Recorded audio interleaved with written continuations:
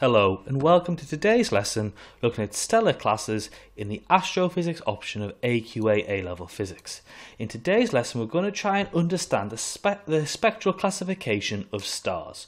So if we're successful and we learn in today's lesson, we can understand the importance of Balmer lines, the spectral classification, understand how stars can be classified according to their spectra, and classify stars into a spectral class based on their properties, which links into the following part of the AQA A-Level Physics specification for the Astrophysics option, the principles of the use of stellar spectral classes. Now, as mentioned previously, stars act as blackbody radiators. This means they emit all forms of radiation. This indicates that all stars should have a continuous emission spectrum as they are emitting everything. So you should be observing a continuous spectrum for a star. However, when we observe stars, we do not actually see this. We see emission and absorption spectra. This is due to a property in the atoms which was covered in the particles module. So when electrons move down different electron energy levels, they de-excite and they release a photon of the corresponding energy level difference. So if we consider an atom with an excited electron in the fourth shell, okay, as mentioned previously, electrons in atoms, including in those in the atmosphere of stars, must occupy certain electron levels or shells.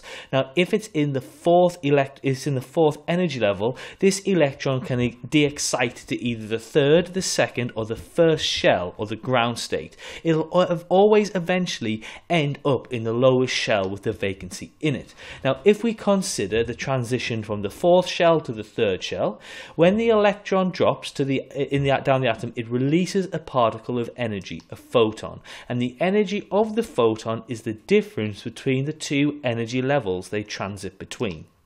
Now, we can then use the energy and wave equations to calculate the wavelength of the photon released, as it can be also considered a wave because of wave-particle duality, so you can work out the wavelength of this photon.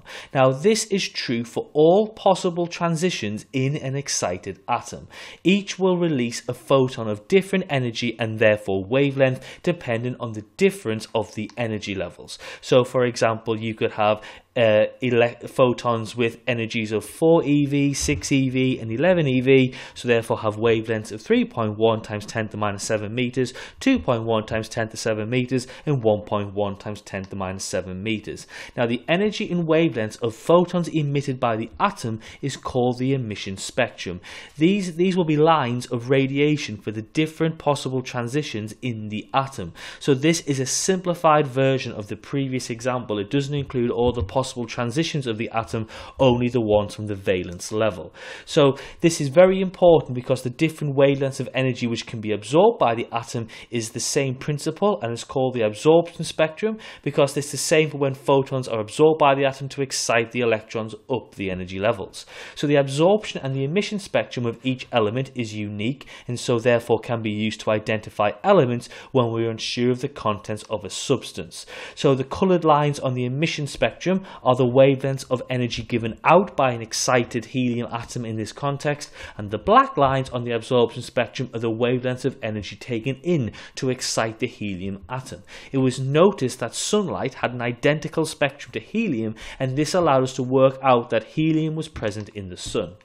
So like mentioned before, each line in a line spectrum is due to a light photon of a certain wavelength. The photons which produce each line all have the same energy, which is different from the energy the photons produce in any other line. Each photon is then emitted when an atom de-excites due to the electrons moving down the shell, and if the electron moves down from E1 to E2, then the energy of the photon emitted is the difference between the energy levels, and we can link it into wavelength by saying this energy is equal to h times by c over lambda. So this means the greater the energy level difference, the shorter the wavelength and higher the frequency of the photon emitted or absorbed. So the largest energy level difference in an atom produces the photon of the shortest wavelength.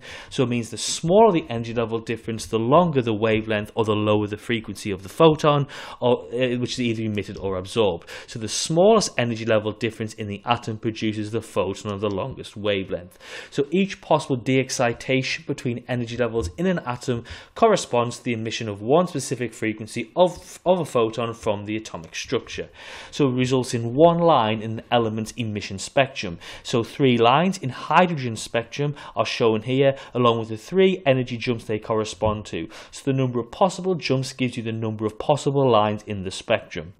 So the number of possible jumps will give you the idea in the same principle for de-excitation of cascading downwards. So the emission spectrum is unique for elements as each element has different energy levels, so have different energy level differences. So this means they'll emit photons at different frequencies. And the frequency of the photon absorption due to energy levels differences is due to the energy difference between the energy levels that the photon excites between. It's the same principle. So in this particular idea, the 3 lines in hydrogen spectrum are shown here with the 3 energy jumps they correspond to. So the absorption spectrum is determined as the photons produced when excitation can occur in the atom. So the emission spectrum is unique for elements as each element has different energy levels, so different energy level differences, so will absorb photons at different frequencies. So you've got emission spectrum, which is caused by de-excitation when the atom emits photons, and the absorption spectrum is caused by excitation when the atom absorbs photons. Both are caused by electrons moving between energy levels. The emission spectrum is when the electrons move down in the energy levels, whilst absorption is caused with the electrons moving up in energy levels. Now, spectra are also experimental proof for the particle nature of light, in addition to the photoelectric effect and the ultraviolet catastrophe.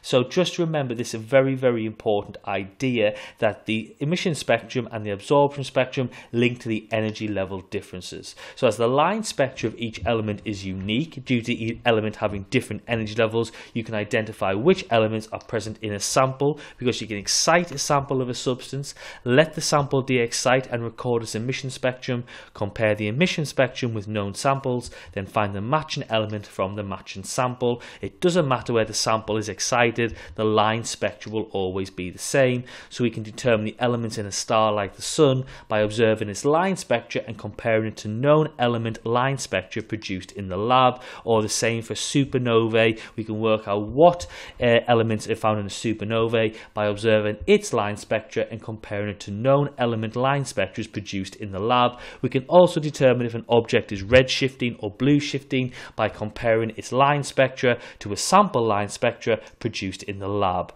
So now, hydrogen is the element used as a reference marker, since it's the most common element in the universe. Now, it's very important for a hydrogen absorption line to occur in the visible part of the spectrum. The electrons need to be in the n equals 2 state. Now, absorption occurs when the atom gains energy and the electrons move up levels. The absorption lines in the visible hydrogen spectrum occur when the electrons in the n equals 2 energy level move up energy levels. So these series of absorption lines are called the Balmer series. So the Balmer lines are seen in all stellar spectra where light emitted by the star has been absorbed by hydrogen atoms in the stellar atmosphere as the radiation passes through it. So the Balmer lines are the absorption lines of hydrogen found in the visible spectrum of radiation. This was really important when the only telescopes we could use in astronomy were the optical ones. Now, the particles in the cores of stars do not contain electrons, so it's only the atoms in the atmospheres of stars which do this. So the Balmer lines only give an indication of the surface properties of a star, not its core properties. Now, as Balmer lines only occur at n equals 2, this is an excited state. This means that the atoms must be at a high temperature where collisions between the atoms give the electrons additional energy. Now, if the temperature is too high, the majority of the electrons will be in the n equals 3 state, so there's not many Balmer lines produced. So the intensity of the Balmer lines depends on the temperature of the star, and when I mean star, I mean the atmosphere of the star. Now, when the electrons de-excite, the light is emitted in all directions, and the electrons may do it in several steps or miss out n equals 2 and jump down to n equals 1. This results in the gap or the reduction in intensity in the direction of the observer.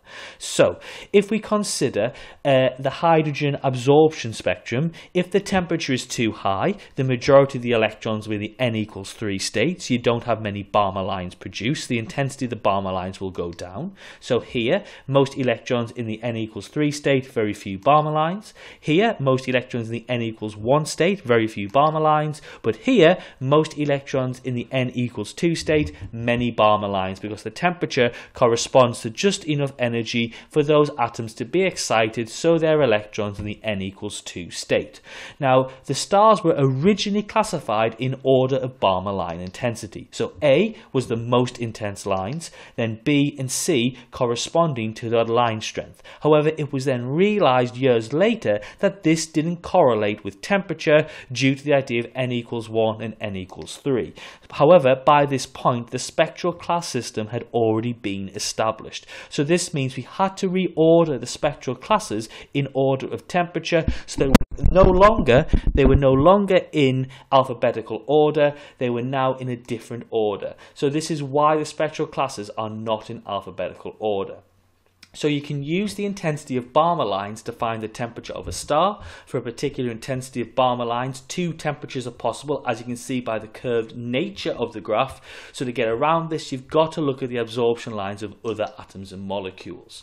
So we can classify atoms as well as looking at Balmer lines by looking at the relative strength of absorption lines of different elements and other substances. So this means for stars with temperatures outside Balmer line transitions, we use the absorption lines of other elements as shown in these particular diagrams. Now, as the surface temperature of the star affects the absorption line production, there is a link between the surface temperature of the star and the spectral class.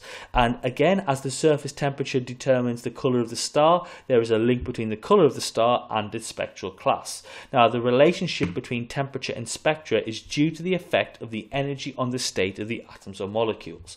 At low temperatures, there may not be enough energy to excite atoms or break molecular bonds, resulting in the titanium oxide and neutral atoms in those particular stars. At higher temperatures, atoms have too much energy to form molecules and ionization can take place, and the abundance of hydrogen and helium in the atmosphere of the hottest stars means that their spectral lines start to dominate. So this is where the hydrogen Balmer series is a useful indicator.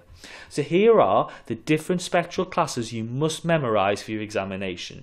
You've got the O class stars, which have a blue colour and a temperature in Kelvin between 25,000 and 50,000. The absorption lines are in the helium ion and the helium atom, and they have weak Balmer lines because most of the atoms are in the n equals 3 state.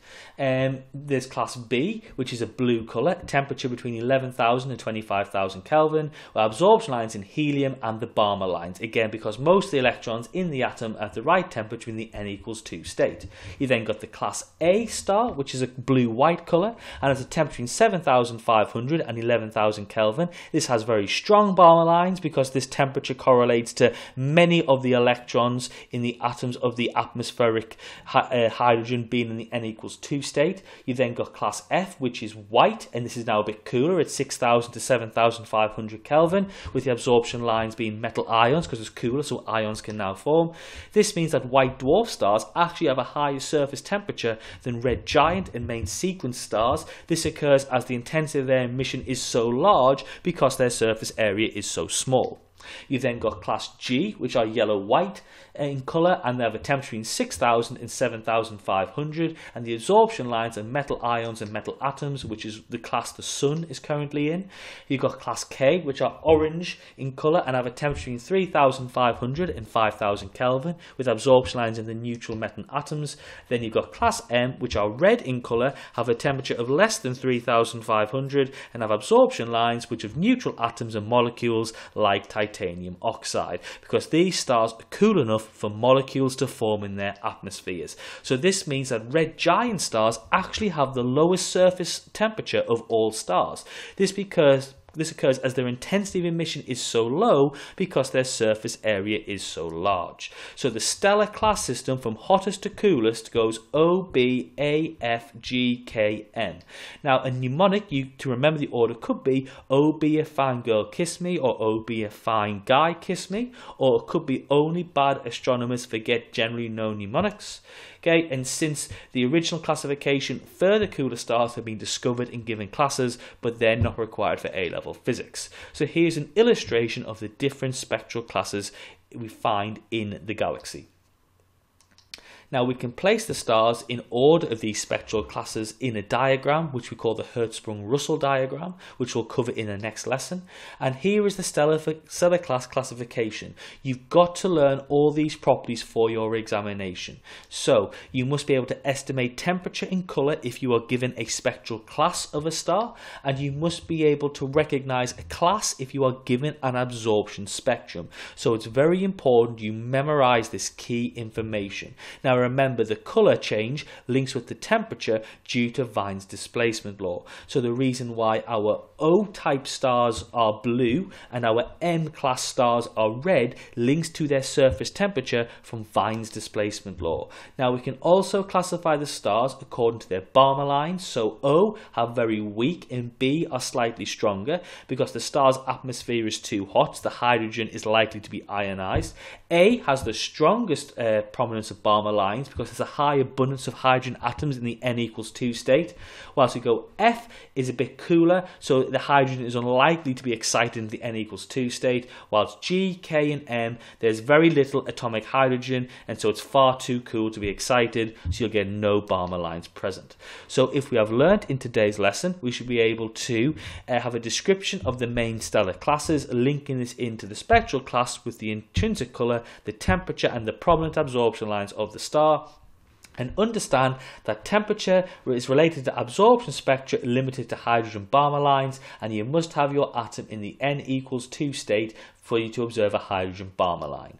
So if you've been successful and you've learnt in today's lesson, you understand the importance of Balmer lines to spectral classification, you understand how stars can be classified according to their spectra, and you can classify stars into spectral class based on their properties. I hope you've enjoyed today's lesson on spectral classes and have a lovely day.